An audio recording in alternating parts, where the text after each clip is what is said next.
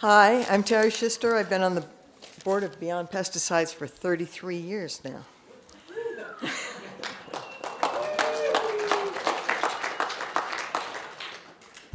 Coming out of our work on glyphosate, other antibiotics, and organic production, we looked for a speaker today who could make connections between the microbiota in the soil and the microbiota in our gut that makes up 90% of our bodies.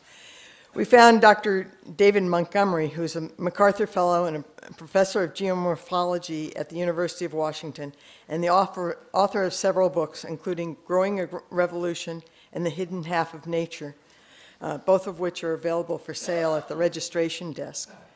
Dr. Montgomery will be available to sign those during lunch. I'd like to introduce now David Montgomery. Okay.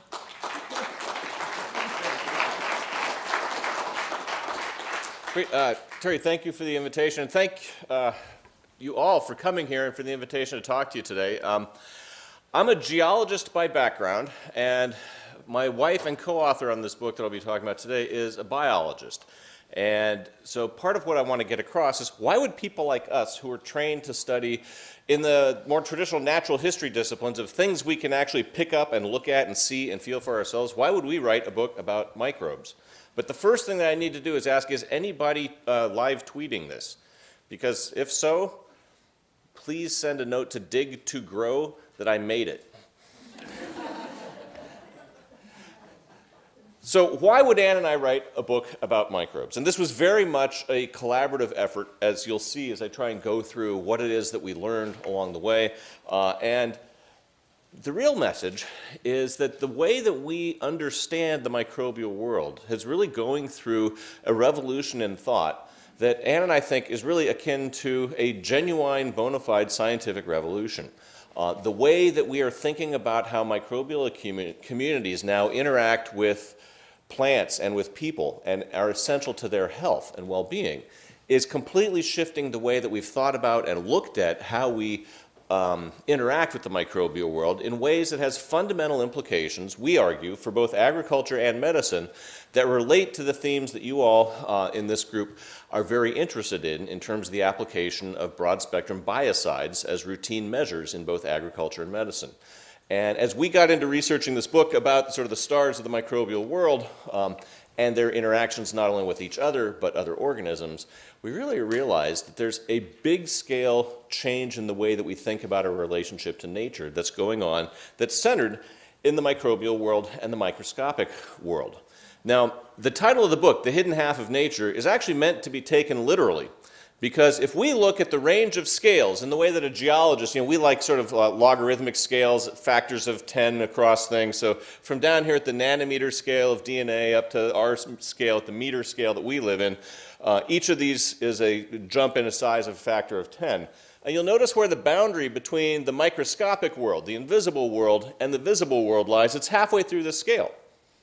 There's as much of a range in size in the microscopic world of nature as there is in the world of nature that we know from the size of amoebas up to us. And if you actually weighed up all the microbes on this planet, and you compared that to the weight of all the plants and animals on this planet, they're about equal. And there's about a nonillion microbes on this planet. Now, anybody know how big a nonillion is? I didn't. I had to look it up. It's a 1 followed by 30 zeros. That's a lot of zeros. How many zeros is that? That's enough that if you took all the bacteria, all the microbes in the world, and laid them end to end, and it takes 50,000 of them to go around just my thumb, if you laid them all end to end, they would reach the nearest star and back. And I'm not talking about Sol, our star. I'm talking about Alpha Centauri and back. In other words, microbes, if they ever got organized, could actually get off this planet before we could. So how is it that we came to actually recognize and get interested in and look at this microscopic world? Well, it may seem like a bit of a non sequitur, but we bought a house in Seattle. And if that is, well, basically, it came with a lawn, an old-growth Seattle lawn. It was a lawn planted in 1918. Nothing much had been grown there after that. I thought it was actually a perfectly fine lawn. The dog liked to chase balls on it. I could get the grad students over for croquet once a year. But my wife is a gardener, Anne viewed this as her garden to be. And it's one of the main reasons we bought this house, is that she wanted to actually transform it from something other than that lawn. And so when we pulled off that lawn, we discovered that we actually had this incredibly rich, dark, fertile soil. Oh, no. We had glacial till. Seattle's a town that was overrun by a glacier that scraped off bits of British Columbia, bulldozed it down to where we live in Seattle, and then overran it with a mile-high pile of ice, about 3 times the height of the Space Needle if you're looking for scale. And it was basically nature's concrete. We didn't find a single worm in this soil when we pulled that lawn off. No macroscopic life forms. Now, I'm sure there were some microbes in there, but we'll get back to that a little later. And I would like to call your attention to the roof of our neighbor's house back there in the back, because it'll come back in a few slides. But the real star here is that we realized that we didn't have soil, we had dead dirt. Now, when you think about what is it that actually makes for rich, fertile soil, it is the marriage of geology and biology. You'd think that people like Ann and I would have understood this. But I didn't think to dig a soil pit in our yard when we bought the house, and neither did she. So we were faced with this when we started to try and turn that yard into a garden. And we realized that we had the geology. We had all those bits of Canada that had been scraped down to our way, but we didn't have the biology. The organic matter content, for those of you who are into these things, in the soil in our yard when we started was less than 1%. This led us, and I should say more correctly, it led Anne to think that what we really needed to do was add a lot of organic matter to the yard. And so she started what we call in the book her organic matter crusade, basically going to every place that we could get organic matter, bringing it in and putting it on as compost or mulch in the yard, and trying to rebuild our soil. At the time, I was writing a book about the way that agricultural practices had destroyed civilization after civilization from degrading their soil, and it was a revelation to me as to how fast you could actually revive soil. And it was happening right under my nose in my own yard as Anne was indulging in her grand experiment of bringing life back to the yard. This shows you her pruning shears, and this is the soil pit that we actually ended up digging in the yard about 5 years into her organic matter crusade. And you'll notice the wood chips and the mulch that she was layering on the surface of the soil. She was not a digger, she was a composter and a mulcher. And you'll notice that we have the glacial till down here at the bottom, and you'll notice how the plant roots go down to the till and they go sideways. They're not going down into the till. But notice what's in between. About 2 inches of actually halfway decent soil that formed in about 5 years. Now, if you actually look at the geological literature at how fast soils form, you get rates that are measured in tenths of a millimeter a year. Here we have 2 inches in 5 years. And this was not from breaking rocks down to form more soil. It was forming good soil out of the geology that was already there by adding the biology. And it started me thinking, oh, well, what if the key to soil restoration isn't the way a geologist usually thinks about it in terms of making more soil from rocks, but it's actually turning the stuff at the surface into more of a fertile soil by adding the biology. And this is about the same time as that last photo that I just showed you of the soil, and it reminds me to basically say that changing our soil transformed the yard above ground too. We ran into an explosion of plant life. The neighbors behind are hardly visible now, and this slide is a few years old now. We can't even see those people anymore, and they're lovely people, but. But we really would rather not share their child, their whole life in our backyard. So, but what was really happening? What happened? Why was this organic matter crusade? Why was adding dead material, essentially, to the surface of the soil, leading to an explosion of life both above and below ground that we describe in much more detail in the book than I'll have time to go into today, because there's a whole second half of the talk that I want to get to.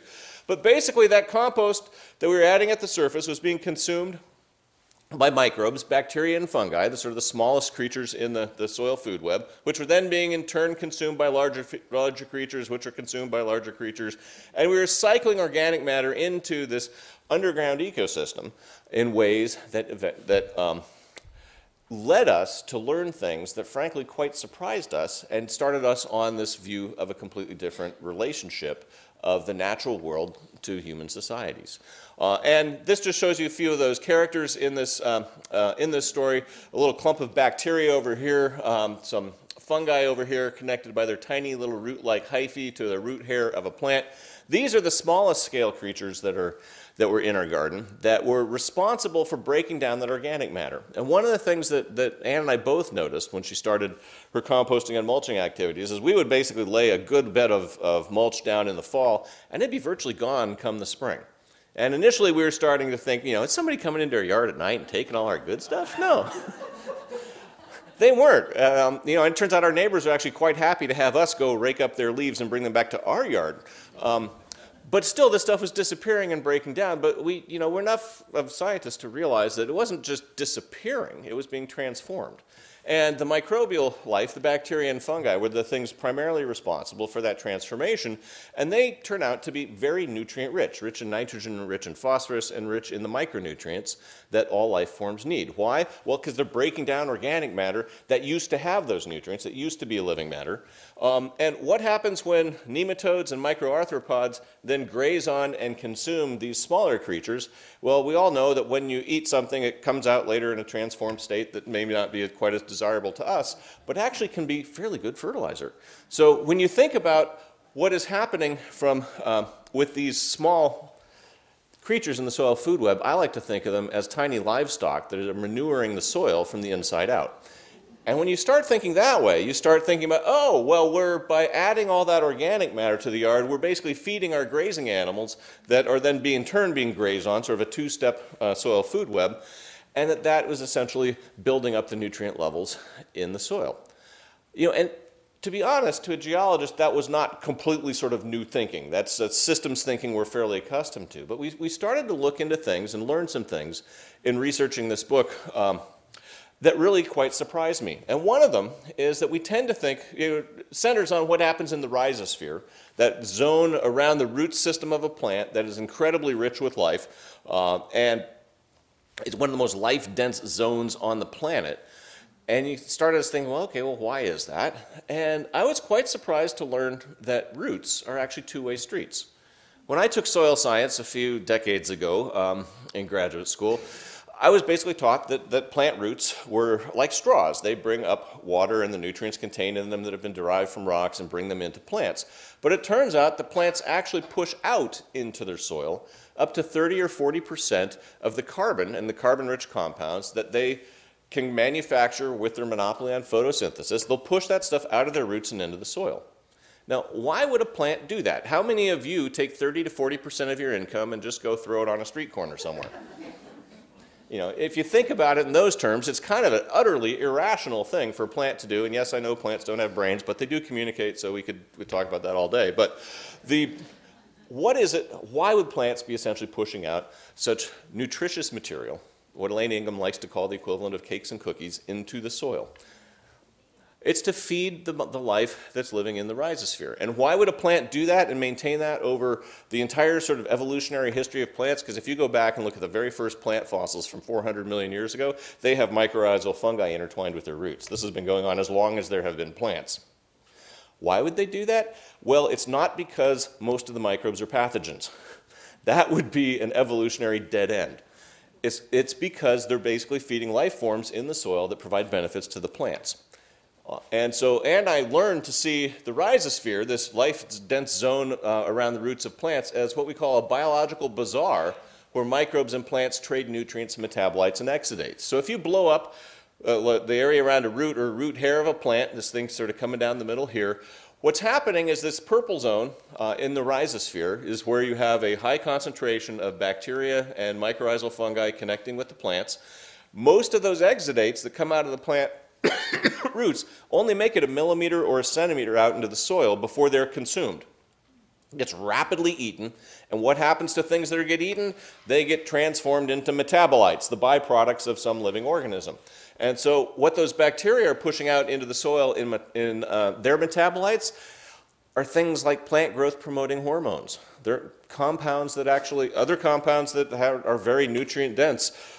They're helping to dissolve the materials out of the soil and get them then back into the plants. But why would bacteria make plant growth hormones? This is like one kingdom of organism creating something to help another. It's a classic example of a symbiotic relationship. The plants are helping to feed the microbes are helping to nurture the growth, and it turns out the health of the plants.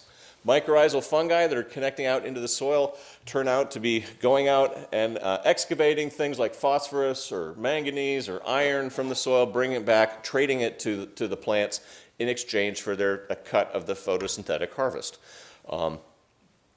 When Ann and I learned this, we were like really quite surprised that these kinds of relationships that have developed in the rhizosphere seem to be every bit as complex and evolutionarily fine-tuned as the relationships between plants and pollinators above ground. But we haven't known about them because they're occurring in this invisible world, microscopic world, and they're happening below ground, the sort of the double hidden nature of the hidden half of nature. But we were even more surprised when we started looking into some of the other effects that happen in the relationship between plants, their roots, and the microbes living in the rhizosphere. For example, when some insect herbivores snack on your favorite plant or a crop, that plant will push exudates out into the soil that will feed that are tailored to feeding the growth of very particular microbes or microbial communities that will then produce very particular exudates that are taken back up by the plant and can produce compounds that taste bad to that particular insect. This is really fine-tuned evolutionary relationships for that to happen. This kind of thing is why Ann and I ended up writing this book. I wish I'd been taught this in grad school, let alone as an undergrad. It's utterly fascinating. And most of this 30 years ago we didn't understand the mechanisms. We didn't have the technology to actually study the connections and to establish that it's not just sort of wishful thinking about symbioses.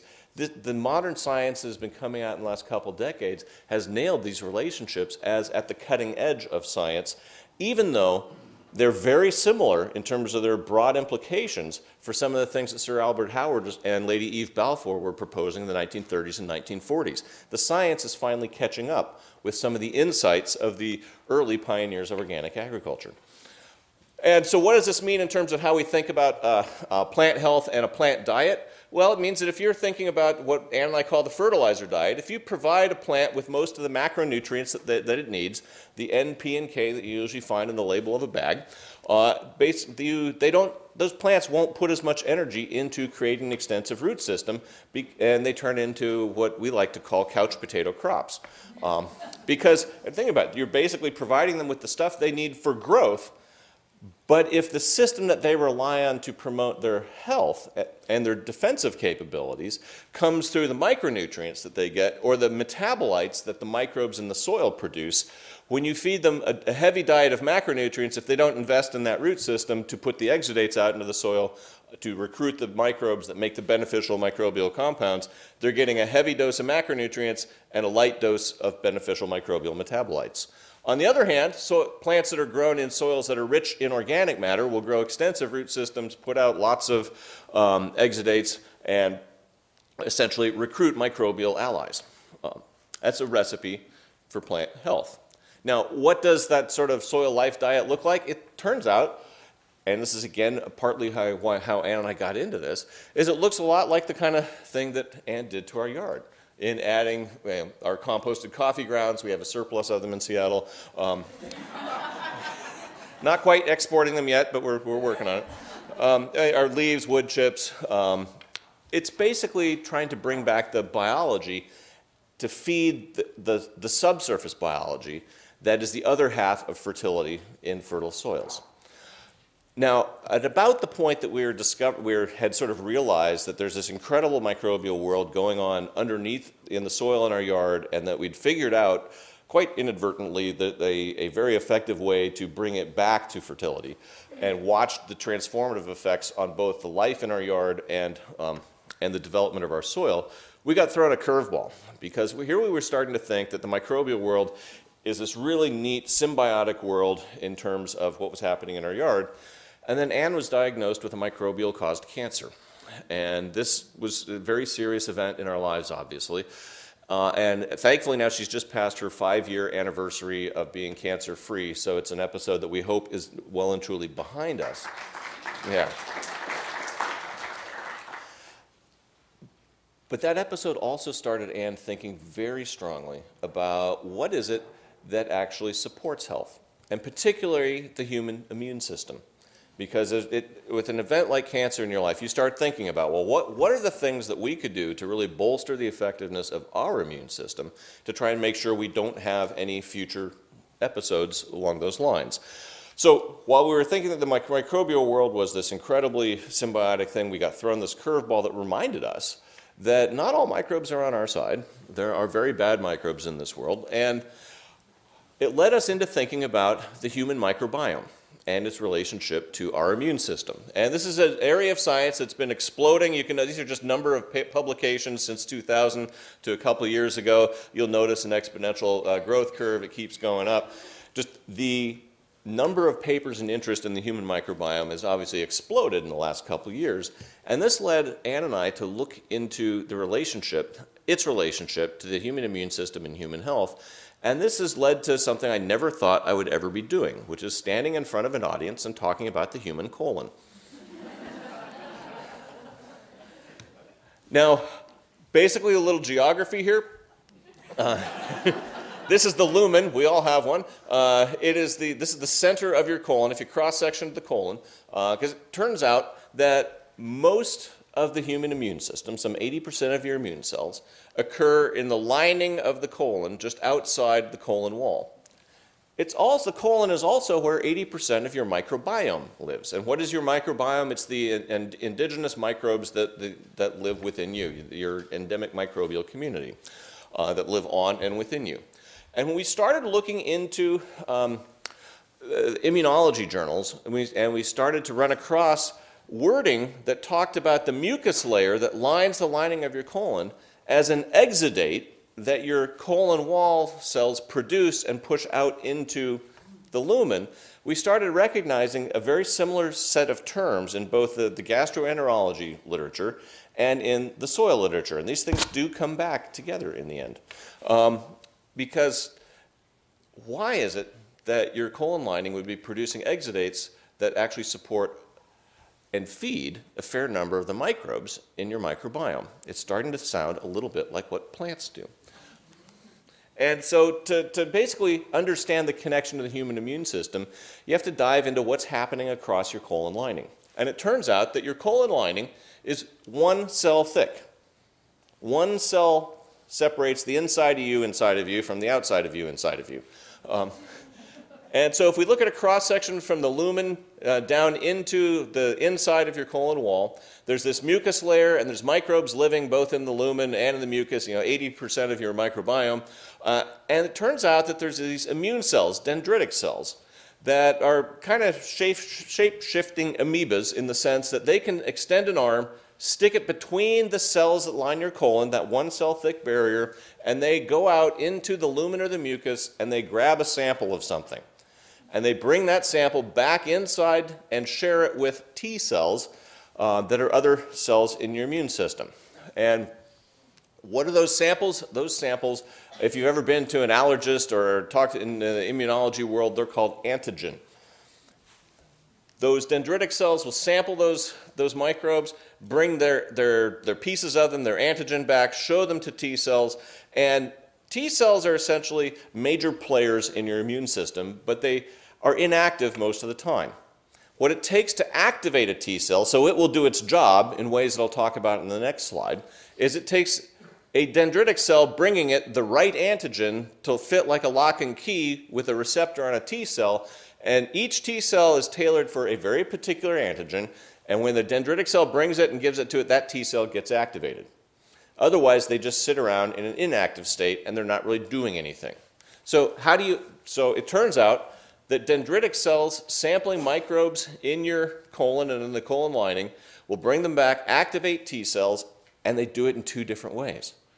We're used to thinking about our immune system as a system that goes after pathogens and kills them, kind of like a paramilitary organization living within us. But it turns out that there's two kinds of T cells that get activated by this mechanism. Some are pro-inflammatory, so if you have a pathogen or some other kind of thing that your immune system wants to, certain microbes that they get sampled, they activate T cells that trigger inflammation. Other T cells sample different antigen that when they trigger, they quell inflammation. They're anti-inflammatory. And in the classic way of thinking about our immune system, we just think about them as things that would trigger inflammation, because inflammation is the process through which our body does remodeling. It goes and takes out cells we don't want there, but like all remodeling projects, there's always incidental damage. Something gets broken. You don't want inflammation to be happening all the time. You want, if you don't need inflammation to be combating some kind of malady, you want inflammation to be turned off, to be quelled. And this idea that the regulation of your immune system to quell inflammation is dictated in part by microbes that are living in your gut is a completely new way of looking at the immune system, and it also leads us to a completely new way at thinking about and looking at what we eat. Now, if you look at what has changed over the course of the 20th century in terms of infectious and chronic diseases, there's a relationship here that is going to that we're going to try and get at the heart of. If we look at what's happened in terms of infectious diseases since the Second World War, they've really dropped dramatically. And why? Well, obviously antibiotics came into play in that era. Great increases in public sanitation happened in that same era as well. The development of vaccines and that their widespread use happened. Infectious diseases have gone through the floor in the last couple human generations.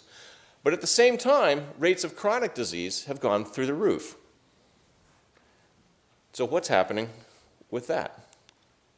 There's a hypothesis that researchers in the microbiome world have been investigating that's in great part based on that sort of teeter-totter balance of your pro- and anti-inflammatory immune cells that relate to what's happening in your gut. And that hypothesis is, are we missing some of our microbes? Have our microbial communities in our gut changed enough that the puppeteers, if you will, that have been running our immune system are actually misfiring or getting bad information? If you think about our immune system not so much as a police force and more as an intelligence arm, have we been getting bad intelligence for the last few decades in terms of what our body should do in relation to inflammation? And this is a hypothesis that's being pursued by many researchers around the world. A lot of the results so far are correlative and have not established causal links. But there's a whole bunch of maladies for which causal links are starting to be established.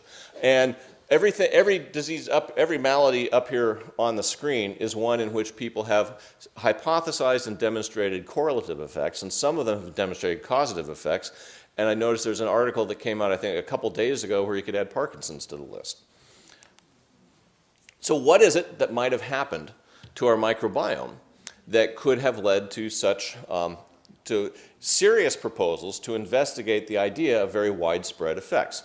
Well, what about what we eat? I mean, we know about changes in antibiotics after the Second World War and how they might affect the human microbiome shouldn't be much of a mystery. Broad-spectrum antibiotics kill microbes broadly. But what about what we eat? To understand the connection of diet with the human microbiome, we need to think a little bit about the human digestive tract. So I'm going to take you on a field trip through the human digestive tract, and we're going to start up here at the stomach where there's hardly any bacteria, 1 to 10 per milliliter of fluid. It's an incredibly acidic environment. What happens there? Well, things are supposed to be dissolved.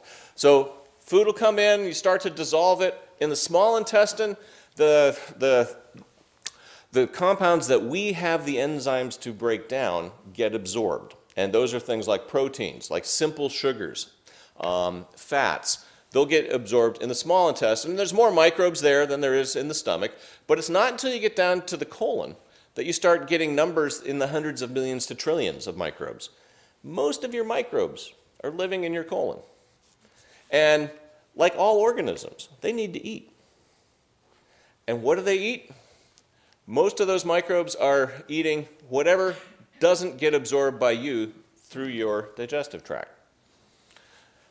That tends to be whole plant foods, complex carbohydrates. We have the enzymes to actually dissolve simple sugars, fats and proteins for the most part, but we only have 23,000 protein-coding genes. If you add the protein-coding genes of our microbiome in our gut, you get up to over several million genes. And what do those microbes living in our colon do with those whole plant foods that get down there, with those complex carbohydrates? They ferment them. we basically have an onboard fermentation tank called our colon. And it's the microbes that live within it that are essentially living off of the part of our diet that actually makes it down to what we like to think of as the tranquil grazing pastures for the microbes in our colon. So what happens if we have a diet that does not have much in the way of complex carbohydrates? You're basically starving what's down in your colon. Now, what's happened to the human diet in the last 100 years or so in the developed world? Well, we've changed our carbohydrate consumption. If you look at total carbohydrate consumption in grams per day from 1910 to 1997, it hasn't changed much since then, you'll notice that we had a high carbohydrate consumption but a high fiber content. And that's another word for complex carbohydrates? Fiber. It's what your doctor would call them, or your nutritionist would call it. So carbohydrates come in simple forms, sugars. Sugar, both are sugars. There's simple sugars and there's complex carbohydrates or fiber. We had a high carbohydrate, high fiber diet early in the century. A lot of changes happened during the century, but late in the 20th century, our carbohydrate component of our diet went back up. So that's about the same as it was early in the 20th century, but the form is different. We're eating simple sugars, not complex carbohydrates. And why is that? Well, twofold. The processing of grains has greatly reduced the complex carbohydrates in our diets, and also the great increase in just simple sugars being added to everything. So if you're wondering what does this all look like, well, we wanted to put at least one picture in that shows microbes dining on a banquet table of fiber. And this actually is from the human gut, but it could just as easily be a photograph from the garden. If I hadn't told you and made you guess, I don't know what proportion we would have gotten. But one message we want to convey is that there are really strong parallels in what's happening in terms of the relationship between the microbial world out in agricultural fields in the garden and within the garden of our own gut. So how does this matter to our own health? Well, I'll try and drive it home here, where if you have all these different fiber sources, of which there's lots of different varieties, lots of different names for, but the basic idea are complex carbohydrates that are coming from whole plant foods. Those get into your colon, they get consumed by the microbiota within your colon, your microbiome, and they then produce their own metabolites. A lot of them produce fatty acids like acetate, butyrate, and propionate. And it turns out, I'm going to focus just on butyrate. Why? Well, what feeds the cells lining your colon wall? Most of our cells in our body are fed by our blood. Our colon lining is mostly fed, it gets most of its energy from the butyrate that's produced by microbes living in your gut. And those microbes depend on a diet of fiber. If they don't get enough butyrate, what happens is that the gaps between the cells start to grow because the cells shrink, and as you might imagine, it would not be crazy to posit that that might be linked to something called a leaky gut. So what happens when butyrate, when T cells sample that butyrate, bring the antigen back and show it to, the dendritic cells sample it, bring it back, show it to T cells, it activates T regulatory cells. Those were the kind of T cells that quell inflammation. And that basically blocks an inflammatory response. So here we've got all the sort of pieces connected between our diet and the inflammatory response in our bodies, the way our immune system is working. And it's mediated greatly through the role that microbial metabolites play in our gut. So where does this leave us in terms of thinking about the human diet? Well, if we think about what's happening with the Western diet, we've got, it's rich in simple carbohydrates, so we got a big arrow there. So you're getting a lot of stuff that's being absorbed in our bodies through the small intestine, but you're really not putting a whole lot of fiber down into the colon, so you're getting a low dose of these medicinal microbial metabolites. And butyrate is just one of many compounds that the microbiota in our colons are actually making. There's estimates that 30 to 40%, if not more, of the metabolites that are, of the compounds circulating in our blood are metabolites from microbes in our colons. So you could think, we like to think of our microbiota, our microbiome as microbial alchemists that are transforming that fiber into beneficial metabolites. On the other hand, if we think about something that Anne has termed the inner garden diet, and she got to name it because she's the gardener, it can be a modest form in terms of simple carbohydrate consumption, but it produces a lot of medicinal microbial metabolites, things that could actually be very useful in thinking in terms of preventive medicine. So what does that look like? Well, you kind of know what it looks like. A lot of whole plant foods in your diet. Some kind of a protein source, you can satisfy yourself on how you'd want to do that. Unprocessed whole grains are a great source of fiber as well. But the key thing, and the thing that transformed our diet after we did this research, was thinking that, we really need to feed our microbes first. I now think of after I've fed my microbes enough of a whole plant food-based diet, then I can go have dessert, or I can have a burger, or whatever I might want to eat. But the idea of prioritizing feeding your microbial crew is actually really crucial for health. Now, this also led Anne and I to sort of the revelation that transformed the way that we framed and wrote The Hidden Half. Because when we started writing The Hidden Half in Nature, we thought we were writing a book about restoring soil and restoring our yard. And we ended up devoting half of it to the human microbiome. Why? Well, when you look at these two systems, the human gut and the root system, rhizosphere of a plant, you realize that they're very similar, but inside out. You take your colon and turn it inside out, it's not all that different from the root system of the plant. Do the opposite, you get kind of the same thing. And this is in terms of how the microbial communities in those organs are actually interacting to promote the health of the host. They're basically assisting with nutrient acquisition. The microbes in the soil are really helping to bring micronutrients and some major nutrients into plants. They also help facilitate nutrient transfer across our colon wall. The role of microbial metabolites in promoting the health of both plants and people has become very clear in the literature in the last few decades. It was more clear earlier in the plant world. The human microbiome world is sort of catching up, and the parallels, when you get into it, are actually quite striking. The other parallels are in terms of immunity and plant defense. I mean, sure, the defense system of our bodies and the defense system of plants are different. After all, we can move around and we take nature inside of us, whereas a plant is stuck outside and can't move around in nature. But the role of microbial communities and their metabolites in supporting plant defense and our own immune systems are actually strikingly parallel when you get into them. So what does this essentially mean for thinking about our relationship to the natural world, sort of the broader issues I advertised at the start of the talk? Well, first of all, it means that we need to think about our microbial crew, or the microbiomes of both plants and people, in terms of protecting, restoring, and cultivating the beneficial microorganisms that are key elements of those communities.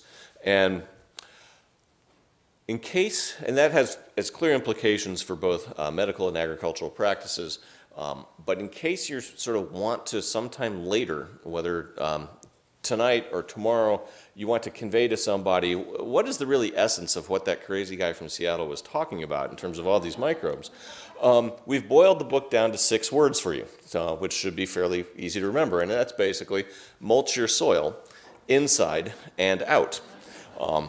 But for this audience, there's also, I think, another really big implication of the realization of the fundamental role of microbial community ecology in the health of both plants, and therefore crops, and people.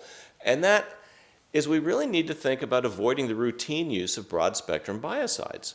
Because if we basically use a broad-spectrum biocide, we're taking out all the beneficial organisms as well as the pests and pathogens.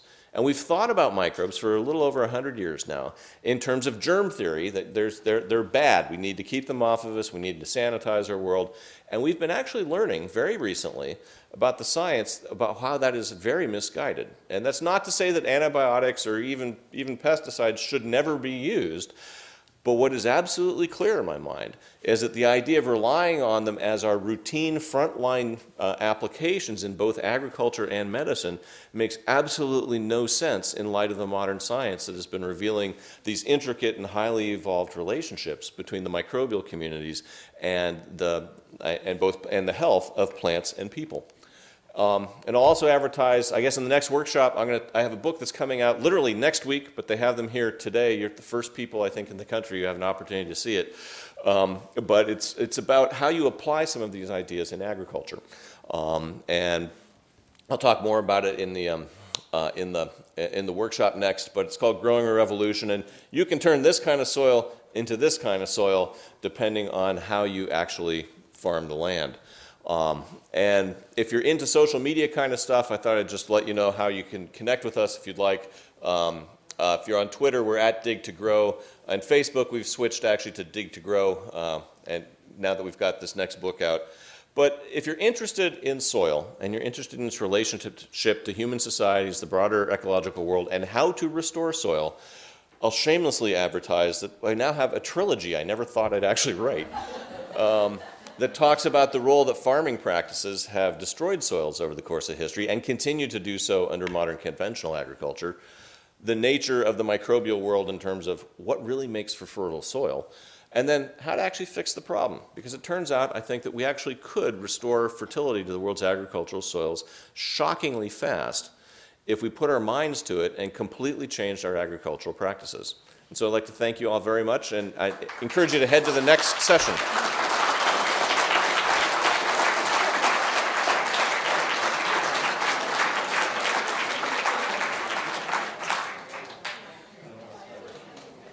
Okay, folks, just a little logistics here. I want to let everybody know that there are a number of organizations that have tables out there, and we urge you to visit them. There's a raffle going on, so go to the front registration table for that. We have a bookstore here, so David's books, as well as other authors at the forum, are being sold there. Did I get everything? Yeah, and then we have a 15-minute break, so hopefully that gives you enough time to stretch your legs, and then move to the workshops. One workshop will actually be held in this auditorium, so check out your program for the other locations of the workshops. Thank you all.